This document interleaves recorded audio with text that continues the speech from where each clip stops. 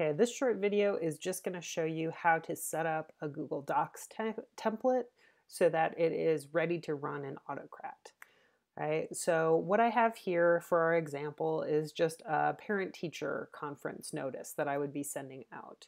And what you're going to want to do is once you have your letter kind of drafted, think about the parts that you want to be the same for everyone and leave those alone. And then think about the parts that you want to be personalized.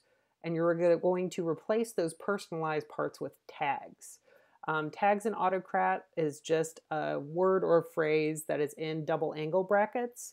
You're going to match each of those tags up with a column in a spreadsheet later, and I'll show you how to do that in another video. So if I wanted to have the date be something that was customized where it would change, maybe from year to year or maybe whatever, instead of writing out August 1st, 2020, I'm going to put angle bracket, date. And then when I go and make my spreadsheet, I'm going to make sure that there's a date column in it so that I can pull that and put it into it to be personalized. So each row on your spreadsheet will end up generating one letter. Okay, so another one I would want to copy out is Little Timmy, right? Not all of my students are Little Timmy.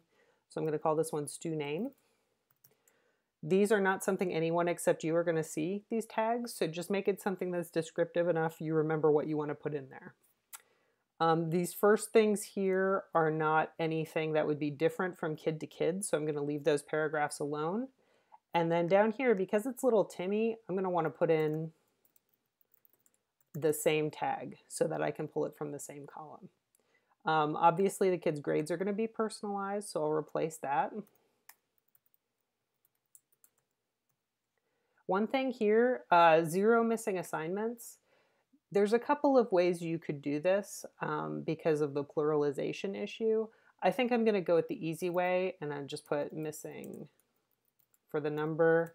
And then here I'm going to put the slightly less personal parentheses around the S in assignments. You could have a cell in your spreadsheet that says number missing and then the words missing assignment or assignments and have that plugged in, but that's not something I'm going to do here. I've noticed is going to be where I put in a personalized comment to the student. So I'm just going to call that noticed. And then this will be an extra comment.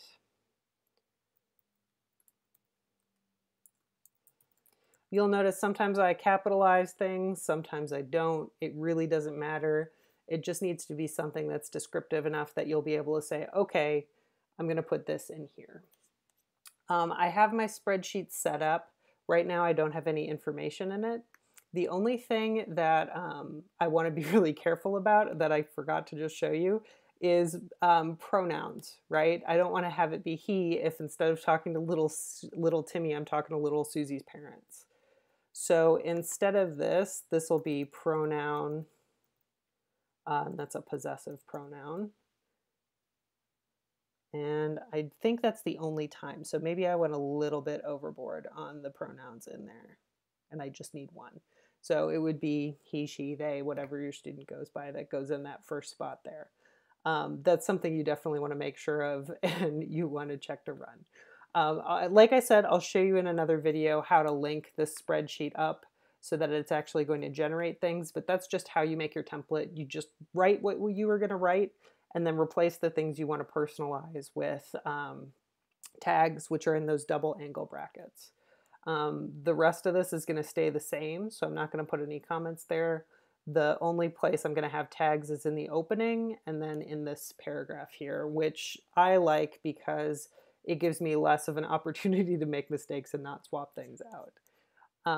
One mistake I do usually make at this point is I get excited and I want to start running Autocrat, and so I go to add-ons. Autocrat is only an add-on for Sheets, so you're never going to find it in your Google Docs. So just make sure that you're not doing what I do and panicking and thinking Autocrat has somehow gone away or has been discontinued. It has not. It will be there. And so you are done with your template. It is set up and you're ready to start running Autocrat.